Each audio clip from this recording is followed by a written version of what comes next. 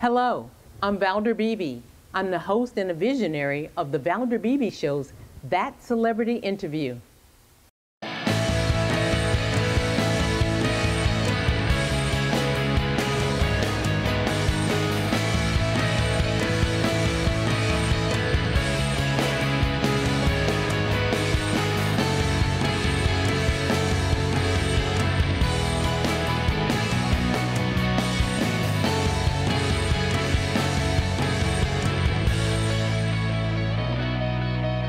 Good morning, ladies. Nadya Okamoto and Schnnell Leake. How are you? We're doing well. Thank you for joining me here live in Dallas, Texas on the Valder Beebe Show to talk about your Women of Worth program.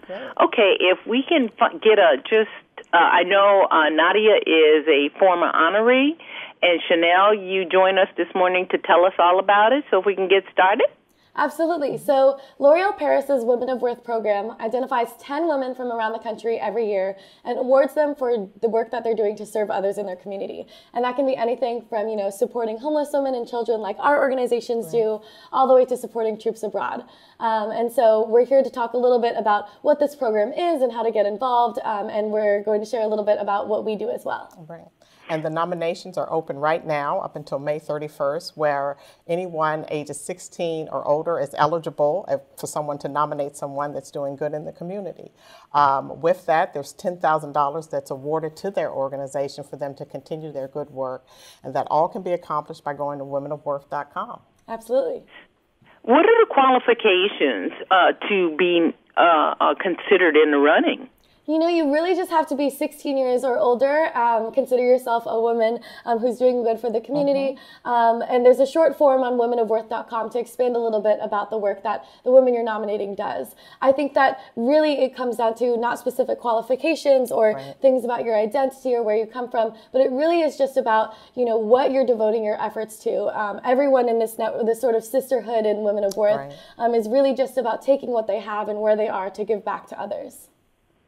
And can you nominate yourself? Yes, you can. Oh, that's a good question. Okay, I got that off of Facebook. That was good. Nadya, as a former honoree, what has been the value of you being honored? Absolutely. So I'm the founder and executive director of Period, the Menstrual Movement, which is a global youth-run nonprofit that provides period products to people who cannot otherwise afford them. And to do so, we mobilize a global network of young leaders to start on their campuses and in their local communities to make a difference and break the stigma around menstruation. And an award like this has really connected us to not only more people to mobilize as volunteers, but also connected us to the sisterhood that really values people just mobilizing to give back. And the $10,000 certainly did help us expand our capacity for impact. So we're now sitting at, over the last 3 years since I founded this organization, when I was 16, we've addressed over 200,000 periods through product distribution and registered over 170 campus chapters. All right. I'm going to take a question off of Facebook, and this is for you, Nadya. They say you help globally. Do you help in the United States? Because they see this as a problem also among homeless women. Absolutely. I think that's something that we really underestimate is how much this is a problem here in the United States.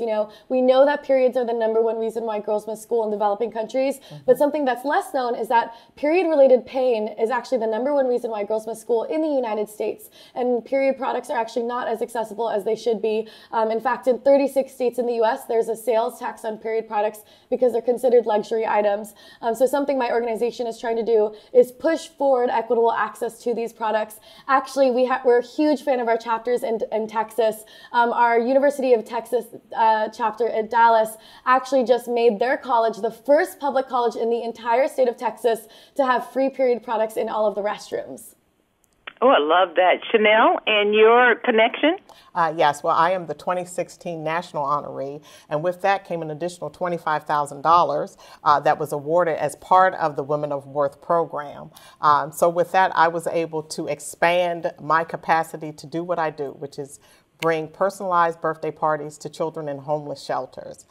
Personalized parties, that's parties that speak to their self-worth, speak to their importance, but also offer the families in shelters an opportunity for family engagement.